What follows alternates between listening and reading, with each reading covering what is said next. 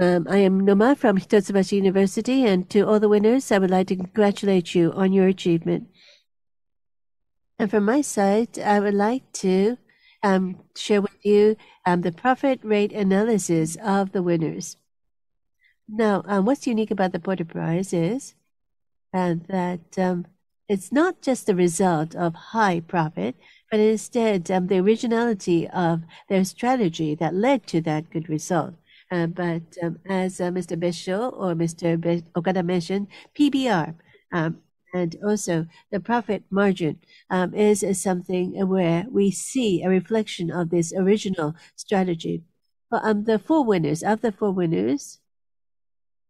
3, Iris Oyama is not a listed company. So there is no financial analysis, but as Mr. Bessho has mentioned, over the past 6 months, TSC at the end of March, they issued their PBR paper, and many companies are disclosing their MBO. Taisho Pharmaceutical, Benesse are such companies which are trying to delist.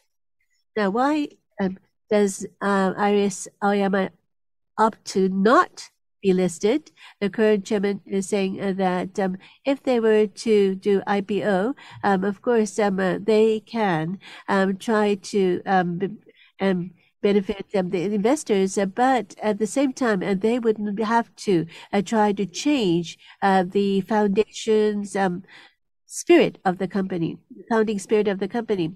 And in our first screening and second screening of the prize, we look into the consistency of the strategy the company holds.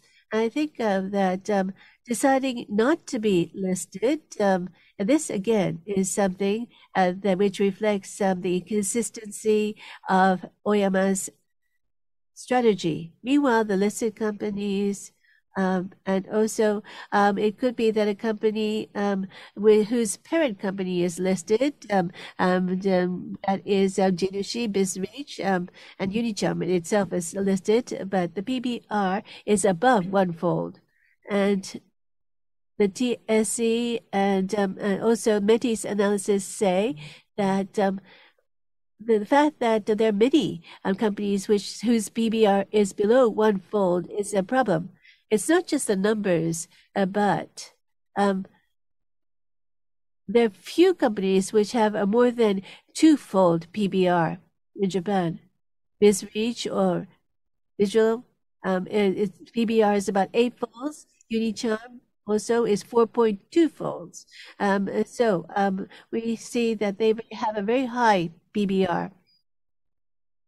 So we're not just looking at the result, the profitability or PBR. That's not our yardstick, but instead we look at their strategy. And I think strategy does lead to these financial results. I hope that you understand that. And I hope that you'll understand through my presentation. And to the extent possible, why are these companies appraised is something I would like to communicate to you. Now, our screening standard, in our first screening, we look at profitability and also the value being offered with originality, consistency of their strategy, and innovation that supports their strategy. This is ROA and ROS. In the second stage of screening, we look at the efficiency of capital and the originality of value chain trade-off and the fit between different activities. Quantitatively, this would be ROIC. Well, recently, over the past year especially, we see that people are focused on ROIC. And many companies are introducing ROIC as a management benchmark or matrix. And from this perspective too, so in other words, looking at their performance from a financial perspective, they are performing extremely well. Jinushi, and from here and after, on the left-hand side, I'll show the ROIC, and on the right-hand side will be the ROS. And for each of the winners, I'll show the position and also the upper quartile, median, and lower quartile. And again, you will see And then in case of Jinushi, the operating profit margin is very high, the ROS. Next, BizReach.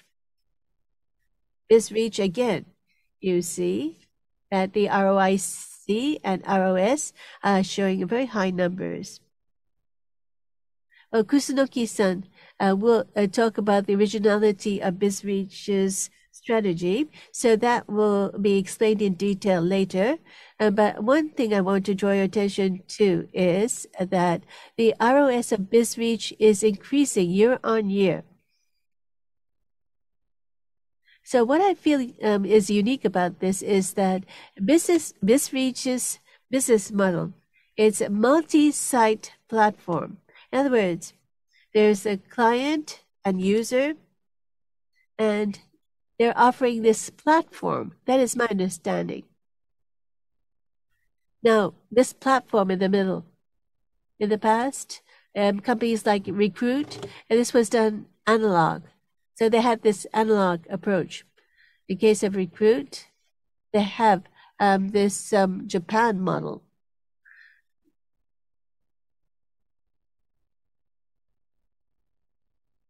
And this platform is being taken up by many companies, but when it comes to digital platform, it is very easy for anyone to build, and it's difficult to generate profit from here. For example, a typical platform example, Uber or Lyft. So Uber, Lyft, looking at the profit, you see the numbers, Uber. They have a revenue of $31.8 billion, but the net loss is $9.1. And also Lyft, their revenue is $4 billion, but the net loss is $1.5 billion. So they are generating revenue, but they're not making money.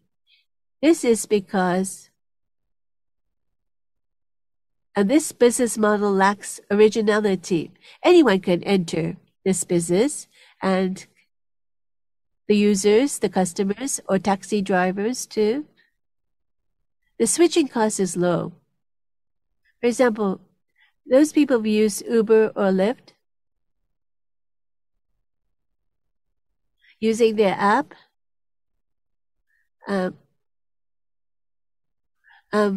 I think many users are using both apps. And they have both apps installed into their iPhone. And users really are not particular about using either Uber or Lyft. So, and from a business model or strategic point of view, there is little originality, and it's easy to copy. And users and clients can easily switch from one to the other. So it looks like a glamorous business, but in terms of the profit ratio, they're not making any money whatsoever. But BizReach, when I first heard about their business model, I thought it might be difficult for them to generate profit. And I looked for their originality, what's unique about their business. But BizReach, you see the ROS is growing sharply, and it seems that they have this originality, unique approach model that is difficult to emulate. And I believe Kusunoki-san will talk about this more in detail. Next, Unicharm. Unicharm. Again, if you look at the ROS, it's very high. Unicharms, what's unique about Unicharm, and what's their strength and capability? Again, I would like to leave this to Professor Kusunoki. But from the financial perspective, what I'm focusing on in Unicharm is this. So it gives the total net sales, domestic versus overseas. The Japanese market. We are seeing the market shrinking due to aging of the society. Everyone knows this. But when you want to expand overseas, there are a few companies which have managed to increase the ratio of overseas sales while generating a high profit. I think Unicharm outperforms others.